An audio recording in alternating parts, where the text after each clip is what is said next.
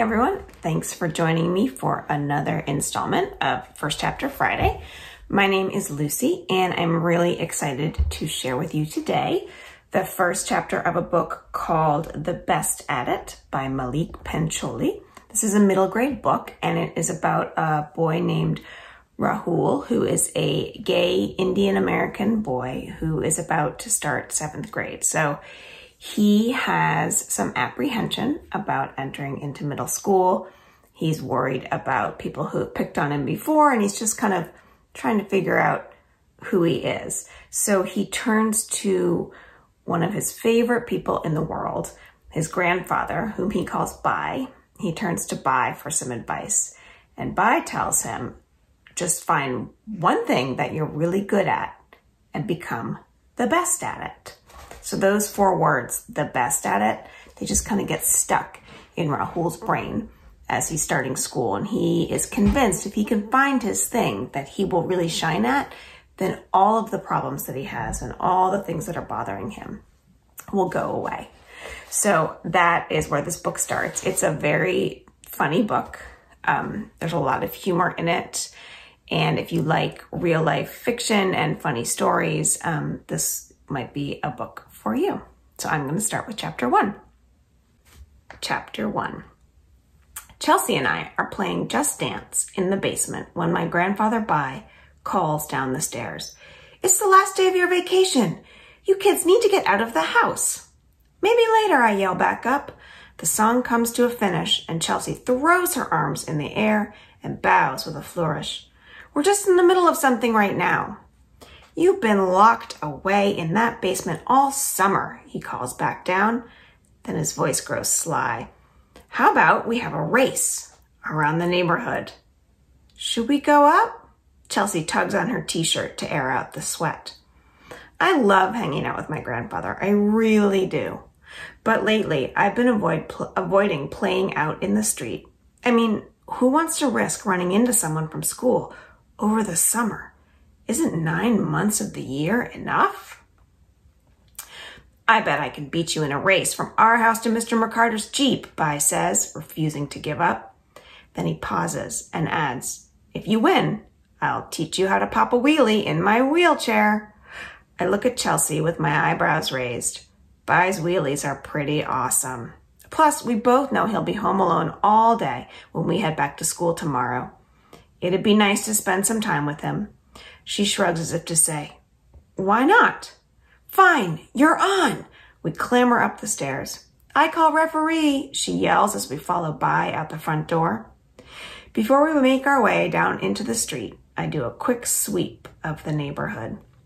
Except for Dad's band rehearsing in our garage, it's a ghost town out here. Probably because it's August in Indiana and like 200 degrees out. The race is on. I hop up and down to loosen my limbs as Bai wheels in next to me. Whoever touches the Jeep first wins. He tugs on his wool hat and adjusts his cardigan, his eyes twinkling in my direction. Even though it's sweltering, Bai never strays from his signature look. He has a Mr. Rogers-worthy supply of cardigans. I think all Indian grandfathers do. On your marks, Chelsea's voice slices through the thick summer air. I curl my lip and throw my best, you better watch out, look in Bai's direction. The sun gleaming off his wheelchair stings my eyes. Stop, wait, I can't see, I yell. Rahul, Chelsea suppresses a laugh as I bat away at the green and black sunspots dancing in front of my face. Sorry. I shove my glasses back up onto my sweaty nose. The green lawns and giant oak trees lining our streets come back into focus. Chelsea runs her hands through her short blonde hair and starts again. On your marks. One more second. I bend over to fiddle with my shoelace. I think this knot's a little loose. Bai raises his hand. Excuse me, Chelsea. Are there rules against this kind of stalling? If there aren't, there should be. She shakes her head at me. Your shoes are fine, Ra. Plus, my dad's gonna be here soon to pick me up. Now get set. Hold up. Now I've gone and untied the whole thing. Go! I retie it just in time to see Bai flying past the starting line. He slams his hands over and over onto the tires of his wheelchair with lightning speed. No fair, I yell, taking off, but he's already ahead of me. Very fair, he shouts, throwing his head over his shoulder to shoot me a devilish grin. He bursts into a full-throated laugh. Bai has the world's best laugh. It's like 2 scoops of mint double chocolate chip ice cream and a family trip to Disney World, all rolled into one. I think your other shoe is untied too, Bai hollers back at me. Huh? I stop to look. Chelsea face palms. Really, Raw? Oldest trick in the book. Bai might be 72 and in a wheelchair, but he's competitive as all get out. I bite my lower lip and take off for a second time, pumping my arms like a madman. You might be thinking, how on earth could a 12-year-old kid not beat a 72-year-old man in a wheelchair? Well, you haven't met Bai. He maneuvers that chair like it's a Lamborghini. We also have an agreement. He doesn't baby me just because I'm 12, and I don't coddle him just because he's got 60 years on me. In fact, he's the one who insisted I call him Bai. It's pronounced kind of like Bai, B-U-Y, and it means older brother. When I asked him why, he said, because you should always be able to tell me anything that's on your mind, as though I'm your older brother. Which is weird, because I prefer that my younger brother, Arun, not tell me anything at all. I'm just a few feet behind him now, and Bai whips his head over his shoulder again and taunts me. It's just to Mr. McCarter's Jeep, you better catch up.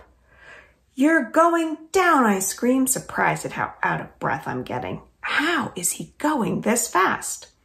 Dad's band down the street is scoring our every move, and the music pumps through my straining muscles. Chelsea's chanting, go, go, go, in the background. We're neck and neck now.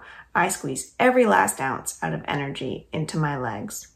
The trees are streaks of green and brown on either side of me. I narrow my eyes onto the Jeep parked across the intersection of Oak Street, the finish line. And then, suddenly, a voice shatters my concentration. Oh my God, it snickers. This has got to be the most pathetic thing I've ever seen. Oh no, I know that voice.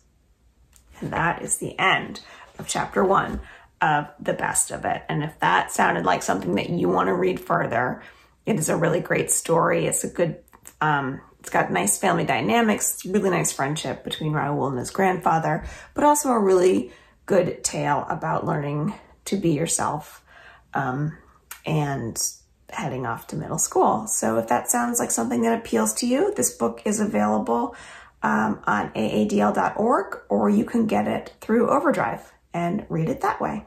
So I hope you give it a try.